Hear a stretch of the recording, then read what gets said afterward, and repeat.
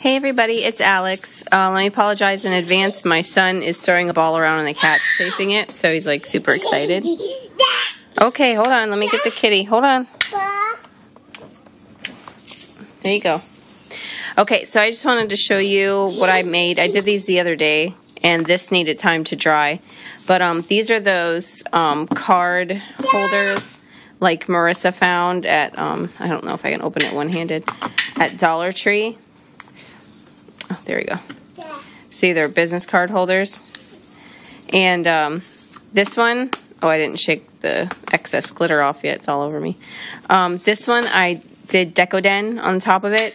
I just, you know, put this, the silicone, and then I put in all these pieces, and I sprinkled some glitter on it. The cat just ran into the window. No, buddy. And I had to wait for it to dry. So that's that one that I did. And then I did this one. And this one I did like kind of like hers, how she did with the paper. I put Mod Podge on both sides, the paper. And then I put a fabric. There we go. Flower. And then I put some of the Recollections paper roses.